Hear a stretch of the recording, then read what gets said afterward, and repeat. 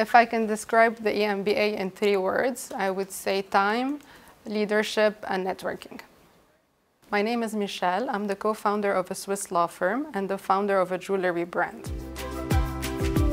The reason I joined the EMBA in Geneva is because the business grew from a startup to a human-sized business, and I needed to expand my skills both from the business aspect but also from a leadership point of view.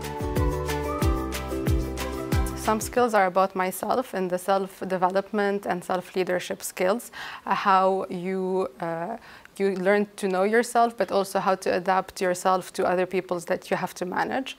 You also learn about new topics and subjects that are happening right now in the world. I have also learned to scale myself in several businesses, not to go faster, but to do better.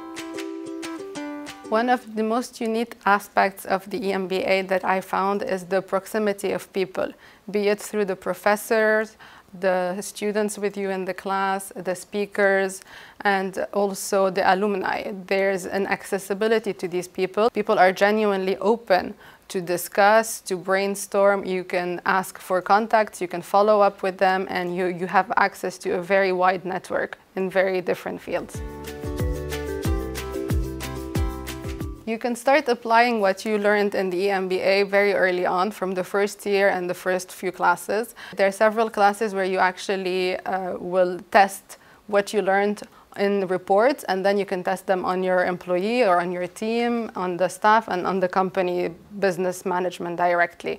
It's a very hands-on program that allows you to adapt your message or the way you handle certain things depending on the culture of the people who work with you. You will also learn how to broaden your horizon, involve new ideas, such as, for example, AI in the business, and you will think about ways to change the process in your businesses.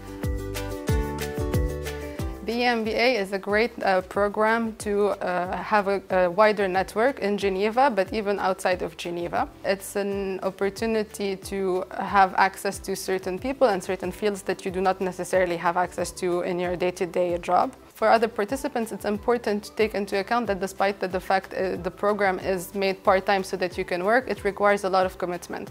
So it's a sacrifice that you have to provide for a larger goal at the end.